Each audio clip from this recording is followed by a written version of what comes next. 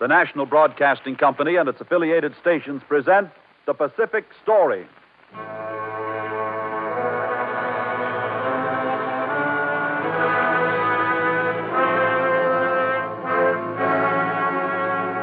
This is the story of the Pacific, the drama of the millions of people who live around this greatest sea, where the United States is now committed to a long-term policy of keeping the peace.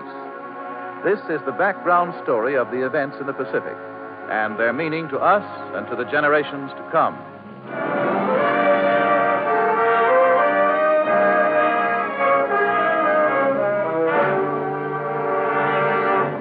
Mao Zedong, Chinese Communist leader.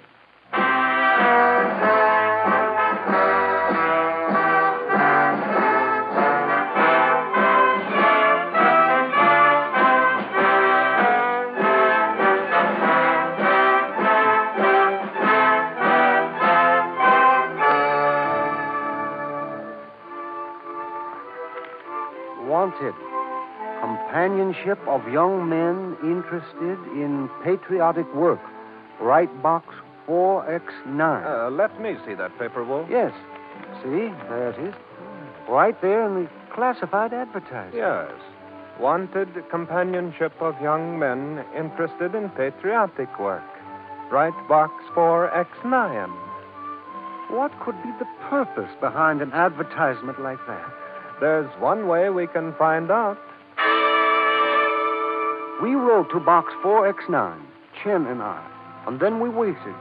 We were students in the Hunan Normal School in Changsha. I wonder if it could be a student here in school. At last, the answer came. It was a student in the normal school. We were invited to his room. Others who had answered the advertisement were also there. They were discussing Adam Smith's book, The Wealth of Nations, when we came in. Come in and sit down. We will start in just a minute. This was the first time I'd ever seen Mao Zedong. He was tall and broad-shouldered and loose-jointed. I noticed his full face and his high forehead and his shock of bushy hair and his intelligent eyes. He smiled easily and made us feel at home. Who is this fellow, Mao Zedong? He's a student here. I have never seen him before. He's just come here. He's the son of a poor peasant. Why did he advertise in the paper like that? I do not know. Except that he grew up in poverty. Young people kept on coming in, one and two at a time, until there were more than a dozen. Mao Zedong talked casually with one after another. Everyone stopped and listened to him. I remember when my father and the other peasants returned to our village from Changsha. They had gone to tell the governor that we were starving, that all the people of Hunan were starving, and to beg for food. The governor said, "Why do you not have food? There's plenty. I have enough." The peasants drove the governor out of his house. Then the new governor came and arrested all the leaders and beheaded them and put their heads on poles to warn the people. Mao Zedong expressed what most of us had been thinking a long time. He talked of our common interests. He asked us to join together for the common good, to do something to help the people of Hunan. Nothing can be gained in meeting together to talk about the ordinary matters of our daily life. Everything we say or do must have a purpose. Everything we said after that did have a purpose. We talked about books like The Origin of the Species by Darwin, and about the books of Spencer and Montesquieu and John Stuart Mill.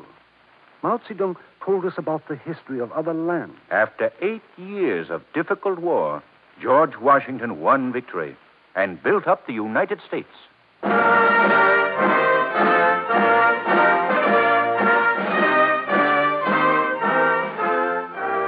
We studied the American Revolution, and we talked about Abraham Lincoln and about the other great leaders of other countries, Napoleon, Peter the Great, Wellington, Gladstone, and Catherine the Great.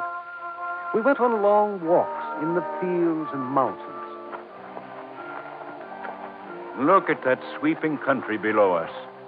Wonderful. It is like a beautiful landscape. Beauty and so much suffering. Yes. What can we do about it? First, we must work to understand it. And then we must build up our bodies, as we are doing in these long walks, for what lies ahead. We all knew what he meant, but we could not dream how great the task would be. We learned to trust his judgment, although he was younger than some of us. He kept up a correspondence with students all over China. Here is a letter from Chang. Who graduated last year? Yes, he writes, "The years I spent in school with you have had a profound effect upon me. Everywhere around me here where I am teaching, I can see the need of improvement. But there are only 3 of us here, and there is little we can do. If we could only go on a long walk, as we used to outside of Changsha, then I feel that we could thrash out these problems and chart a course on what might be done." Chang misses the group here. Yes. Perhaps we should have a larger group. To include those away from Changsha? Yes, Maybe all those who have belonged to our group here could belong. yes. And all those who think as we do. Our small group became the nucleus, and Mao Zedong organized the New People's Study Society. There were 70 or 80 members. Some of those in our society will make tomorrow's history of China. Mao Zedong looked far ahead. He had ideas about democracy, about liberalism and idealism. He was against militarism, and he was against imperialism. He was still groping, but his thinking was taking form. The time has come for us to go our separate ways, Zedong. Oh, no, we have only graduated. But we are going to France on the work and learn plan. Why do you not come with us, Zedong? I have still too much to learn about China. It will give you greater understanding to study in France. I must learn about China first. Will you go back to your village and teach? There is nothing for me to go back to. My mother is dead now. I will go to Peking. Peking? You cannot get a teaching job in Peking. I'm not yet ready for teaching, but I will go to Peking. I can find some kind of job there. He found a job as assistant librarian, and there he met and married Yang Kai-hui, the daughter of our old ethics professor. They had a son. The young wife died. Zedong never found out what became of his son. He traveled over the country working in Shanghai, then Peking again, then Changsha. He became the editor of the Xianzhong Review. He organized the anti-militarist movement in Peking, and then went back to Changsha and became a teacher. Our province of Hunan must have autonomy. The northern government has proved itself unwilling and incapable of doing anything for the people of Hunan. We must break with the Peking government. Then we shall make progress with our own efforts. Then we shall modernize. The students listened, and the people listened. The people are held in thrall by the landlords and the gentry, and these control our provincial parliament. If we are to have our rights, this control must be broken. But meantime, a still greater interest commanded his attention. What is happening in Russia, Wu, will affect the lives of every person on the face of the earth.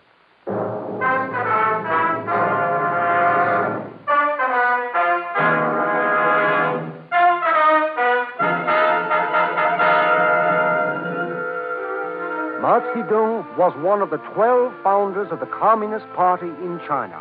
He was only 27. He came back from Shanghai full of enthusiasm and determination. It is the only hope for us, Wu. Those of us left of his old group in Hunan listened to him. Our days of theory are over.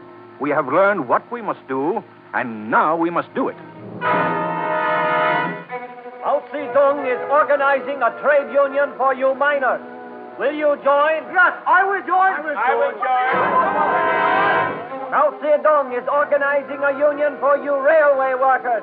How many of you will join? I will join. I will join. Mao Zedong is organizing a trade union for you printers. I will join. I will join.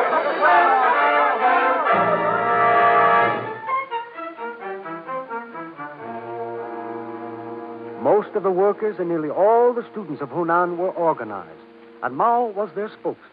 The workers must have better wages, and they must have better working conditions. The strength of the Communist Party was growing. and the question was emerging of whether or not to enter the Kuomintang, the Nationalist Party of Sun Yat-sen and Chiang Kai-shek. The communists met in Canton to decide the question. We and the nationalists are working for the same things.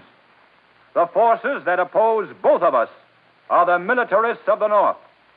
Together, we would be strong, and we could put down the anarchists of the North. I say we should join the Kuomintang and work with them for the good of all China. The decision was made. The communists entered the Kuomintang, and Mao Zedong went to Shanghai to work in the Central Committee of the Nationalist Party. We made great progress together. Mao worked night and day. I'm ill, Wu. You cannot work like this without breaking, Zedong. I know. The groundwork has been laid for the entente of the Kuomintang and the communists. Now is the time for you to take a rest. Go back to Hunan. No. You are not only hurting yourself, Zedong. You are hurting all that you are working for. At least you can ease up on smoking those cigarettes. You smoke one after another. One after another. I know. I used to sit there and watch him smoke those cigarettes. He sucked on them with so much vigor that the sound annoyed me. You had better take a rest, Mao, if for no other reason than to spare me from that abominable noise you make when you smoke. Soon he reached the stage where he could not go on. He went back to Hunan for a rest. I went with him. He rested for only a short time. Then he went out among the peasants. It was not long until the landlords were aroused. You are the officer charged with keeping peace and order in this district, are you not? I am. Then why have you not arrested Mao Zedong and his gang of agitators? He has not broken the peace that I know of. He has organized 20 peasant unions. There has been no disturbance. Since Mao Zedong came back here, every peasant in this district is troublesome. And this is only the start. Only a fool would wait until a rebellion breaks out. I demand the arrest of Mao Zedong at once. Mao and I fled to Canton. The leaders all knew Mao by this time. They made him editor of the political weekly of the Kuomintang. He wrote vigorously. The Chinese Revolution has two objectives. First, the realization of a democratic revolution. And second, the realization of a social revolution. His words were read and studied by many. Some members of the Kuomintang were beginning to have reservations about him. The first break came in March of 1926. But after some time, the left and the right were reconciled. Henceforth, we must expect anything, Wu. You mean that there has not been a complete reconciliation? We shall see. In the fall of that year, the Northern Expedition got underway. Troops of the Kuomintang and the Communist Party marched against the Northern militarists in a united front. What do you think now, Zedong? If we can hold together until the Northern militarists are put down, then we can hope for some continued unity with the Kuomintang. Do you mean that we might not hold together? The sky is dark.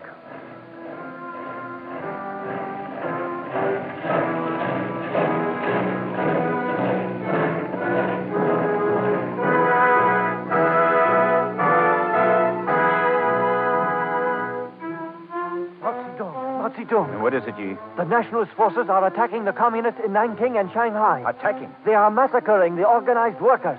The last hope of cooperation is gone.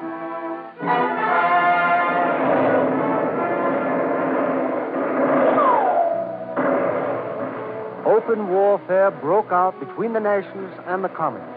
The 20th Army led the uprising in Nanking and became the nucleus of what was to be the Red Army.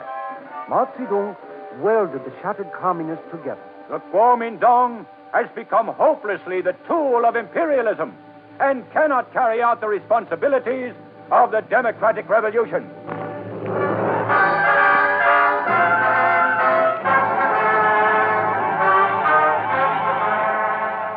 Mao went back to Hunan. Hundreds of suspected communists were caught and shot by the nationalists. Mao organized the 1st Division of the 1st Peasant and Workers' Army. He traveled from place to place. Look, Zedong. Those men ahead of us there on the road. Yes, they may be nationalists. They have seen us. We cannot turn and run now.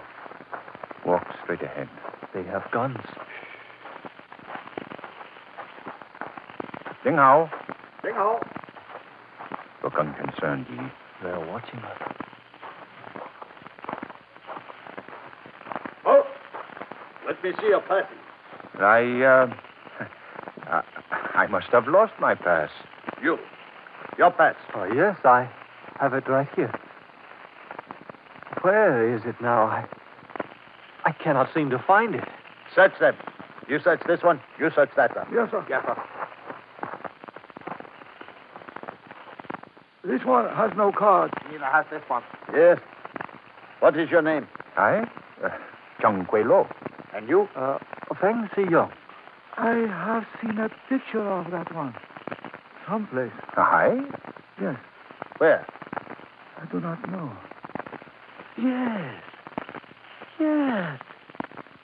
It was a communist poster. Communist. Yes. Yes. I know. He's Mao Zedong. Mao Zedong. Are you Mao Zedong? I am Chung Kwe Lo. No, he is Mao Zedong. I know. That round face, that high brow, that bushy hair. He is Mao Zedong. Thank you. I am honored, but you are mistaken. Halt. We will take you to headquarters. They will know. Of course. Let us go. Keep your guns on both of them. March. They will shoot us if they get us to their headquarters. They will not get us to headquarters. What are you saying? Oh, we were only talking about how funny this is. You will keep quiet. Corporal, can I speak to you? What do you want? I want to talk to you. Can we stop? Oh. Look, you're hired soldiers, are you not? These two are. I am not. You can gain nothing by taking us back to your headquarters. We are of no consequence. You will get no reward. You are poorly paid, is it not so? Yes. That is right. Well, then you can use some money. I can. Yes, and I can. Be quiet. Keep your guns on them. I will pay you $10 to let us go. Your headquarters will never know of it. And you will have some money, which you deserve. Yes, good. Each of us will have... No. He is right. If we bring him in, they will not give us. No. I say we should take the money. We will take him to headquarters. What? We will be shot if they get us to headquarters. We must make a break. Stop that talking.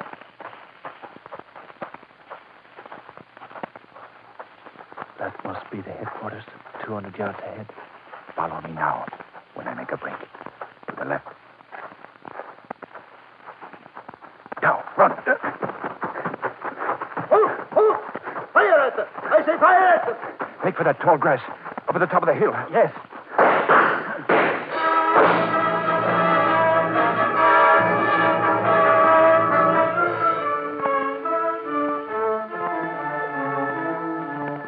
Zedong lay panting in the deep grass. They're in this grass somewhere. Search through every inch of it. We will be better off if we part. I will go this way. I'll see you back in town, Yi. There! There is one of them over there. Fire at him!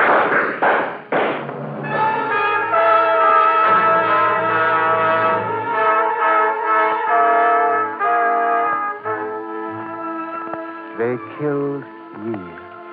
Mao Zedong crept through the deep grass and at nightfall made his way up into the mountains. He came back ragged and exhausted. In order to survive Wu, we must make ourselves stronger than ever before. We set up the first Soviet on the Hunan border. One of the ardent communists was the comely woman Wu Yulan. Mao Zedong fell in love with her and married her. Looking back now in the light of what was to happen, I take some comfort in the happiness they had together. Communist armies were now springing up in other parts of China. Ju De, who was to become our commander-in-chief, arrived with his army and combined it with ours. Then this will be our base, here in the border area of Hunan and Gongxi and Guangdong. That is right. And from here, we can expand in all directions. Jude and Mao Zedong were in agreement, but others in the party did not see eye to eye with them. We can make no progress by setting ourselves up here and staying here. We should march on Changsha at once. We are not ready for such an expedition. That is what I say. We are not even strong enough to hold our position here. We can hold here. I do not think so. We should have a base so strong that it cannot be taken. I think we should withdraw to the border of Guangdong and dig in there. We cannot retreat. It fell to Mao Zedong to convey the broad policies agreed on by Jude and himself to the people. Here we will live as we have chosen to live. We will divide the land and set up Soviets. Now, what are these troops coming in, Jude? These are the troops that mutinied against Ho Chiang. Oh. My people, these troops coming to help us are the ones that mutinied against Ho Chiang, the governor of Hunan. They are magnificent in their rags, Jude. How are we going to take care of them? You see, they have no winter uniforms, and there is not enough food here. That winter, we lived on squash. All winter troops kept straggling in. Mao Zedong, the nationalist government in Nanking is up to something. What? I do not know, but they are alarmed over our Soviets here, and there are signs that they are going to do something. They are getting ready to exterminate us. Yes? Zedong sucked on his cigarette and blew out the smoke.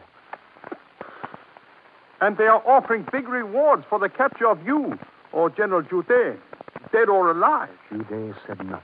Mao Zedong just sucked on his cigarette and blew out the smoke. And then started the extermination campaign. They are sending 100,000 men to encircle our areas here. We have 40,000. They will probably strike us in 4 or 5 places at once.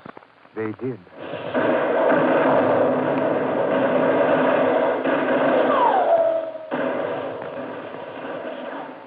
We turned them back.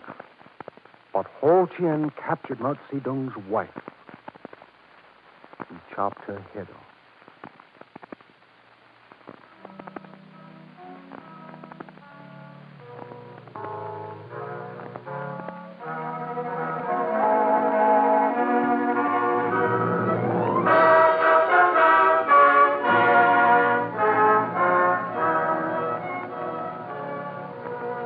They will strike again soon. In 4 months, the second extermination campaign was launched. Then the third. More Kuomintang troops mutinied and came to join us. These 20,000 are from the 28th Route Army that has revolted in Ningdu. We will need them. The fourth extermination campaign was bigger than the third. The fifth was bigger than the fourth. They did not exterminate us. But at last, we were virtually cornered.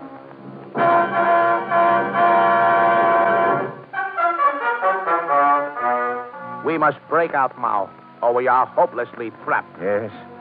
If we can fight our way across China to the northwest, we shall join friendly forces. And there we can make our stand. The long march started. Mao married again, and his wife, Ho Chi-chun, walked along with her. We can expect air attacks any time, Wu. I know. He walked alone, smoking one cigarette after another, sucking and blowing out the smoke. Airplanes! Airplanes! Run for shelter! Airplanes down to the ditch, quick! Quick, Ho Chi-chun. Down into the ditch.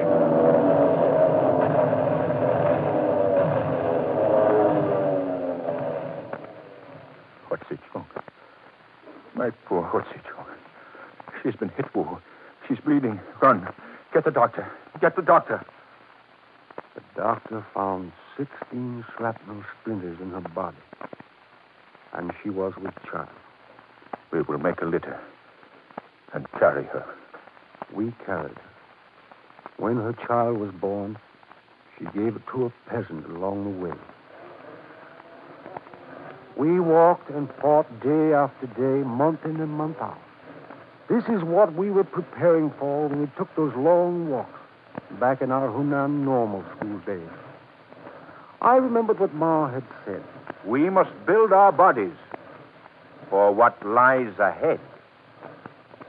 1 year after we had left southern Kiangsi, we halted below the Great Wall in Shensi. My comrades, at last we are safe. The thousands sitting on the ground looked wearily up at Mao Zedong. We who are here have walked 6,000 miles. We fought every inch of the way. 90,000 of us started. 20,000 of us got here. Ragged and bleeding and footsore, we listened. We struggled over 18 mountain ranges. Our blood was mixed with the waters of 24 rivers. But we crossed them all. Our people fell in the plains, in the mountain passes, in the deserts, in the swamps. We who have come through must live for the things for which they died. We settled down in the northwest. This became our stronghold. People came from every part of China to join us. Some were earnest, some were not. Some of the artists and writers and musicians and dramatists who came from the cultural centers of old China looked down upon the ignorant peasants and workers and soldiers of Yan'an. On them, Mao Zedong wasted no word. This is no place to assume high and mighty airs. You are decaying if you persist in your foolish attitude toward those you think beneath you. You must adjust yourselves to new conditions, to a new society. Not a society of intellectuals and wealthy patrons, but a democratic society created by and for the peasant, the worker, and the soldier. You must strive to understand the people before you can expect them to understand you. You must study them and learn to love them for what they are, not for what you think they should be.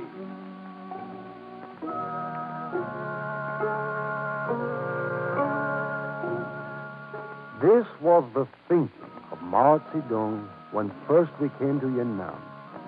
It was his thinking when first we met, more than 30 years ago in the normal school of Yunnan. It is his thinking today. Now that the Kuomintang and the communists are once more working together, this thinking will pervade all that he does.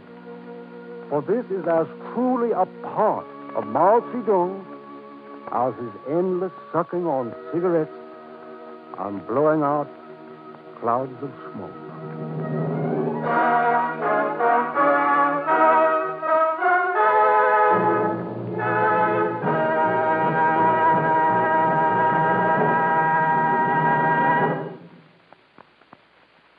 You have been listening to The Pacific Story, presented by the National Broadcasting Company and its affiliated independent stations to clarify events in the Pacific and to make understandable the cross currents of life in the Pacific Basin. For a reprint of this Pacific Story program, send 10 cents in stamps or coins to University of California Press, Berkeley, California.